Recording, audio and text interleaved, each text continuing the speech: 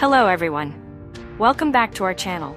In today's video, I'll be guiding you through the exciting process of creating your very own WhatsApp bot. This bot will allow you to chat using the Gemini API, remove image backgrounds with the BG Remove API, and control both group and personal chats. Plus, there are a lot more features to explore. Before we dive into the tutorial, let's talk about the essentials you'll need. 1. A mobile phone and optionally, a second phone or a laptop. 2. A Replit account for deploying your app. 3. A session ID for WhatsApp integration. 4. The Gemini API for advanced chat features. 5. All necessary commands and links can be found in the blog post link below. Alright, let's get started. Step 1. Create a Replit account. First, we need to create a Replit account. Replit is a powerful online IDE that allows us to deploy applications easily. To sign up, visit the Replit website and click on the Sign Up button. You can register using your Google account, GitHub, or your email.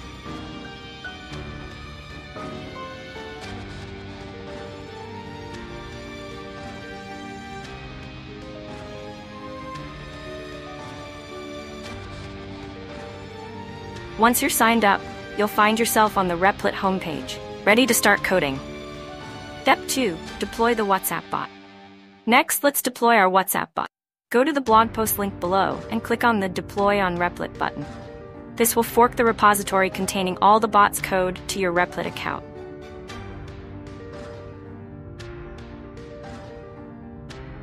Once the repository is forked, we'll need to make some configurations.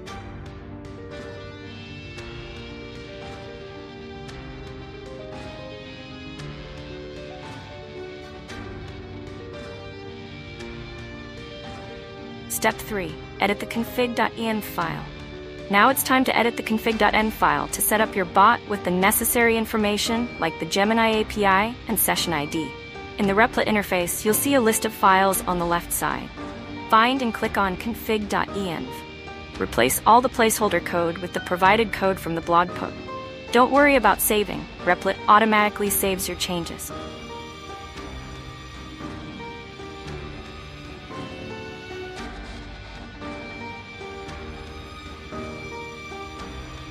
Step 4. Obtain Session ID and Gemini API key.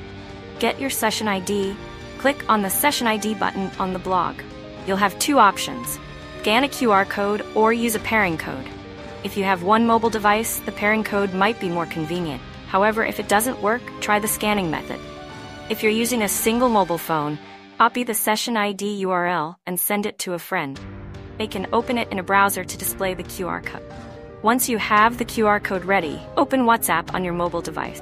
Tap the three dots at the top right corner, select Linked Devices, and open the code scanner to scan the QR code.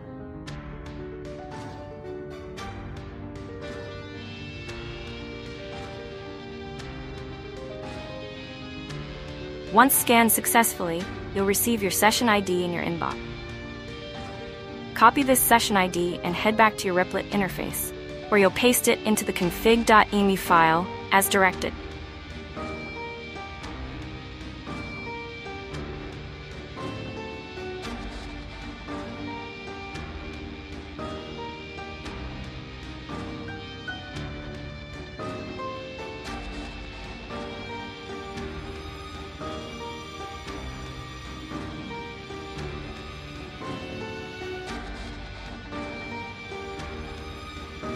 For the Gemini API, ensure you have a Gemini account. Click on the Gemini API button in the blog, follow the prompts, and you'll be redirected to the API key section. Here, you'll find your API key.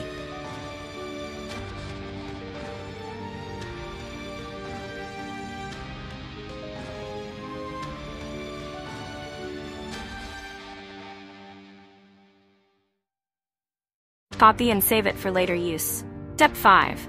Start the bot on Replit.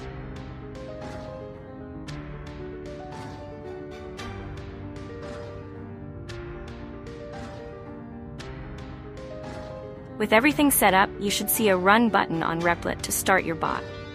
Click on it, and the bot will begin installing necessary packages. This might take a few minutes. Since we're using Replit's free tier, it may be a bit slow, but there's an option to upgrade for faster performance. Once your bot is live, it's time to test it out. Step 6. Interact with your bot on WhatsApp. Open WhatsApp and start interacting with your bot by typing commands. Remember to prepend each command with a dot, like .menu to see all available commands, .alive to check if the bot is active, or .gemini to interact with the Gemini API.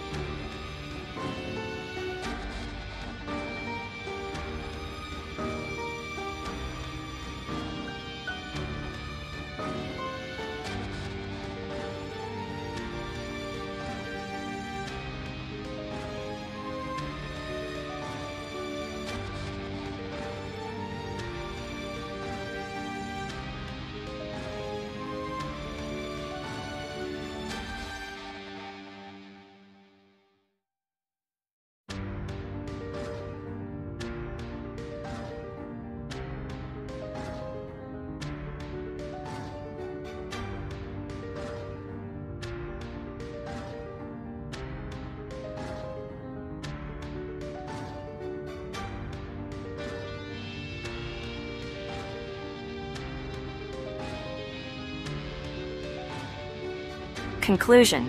And that's it. You've successfully set up a WhatsApp bot with Gemini API integration. If you have any questions or suggestions, feel free to drop them in the comments or reach out on social media. Don't forget to like, comment, and subscribe for more amazing tutorial. Hit the notification bell so you never miss an update.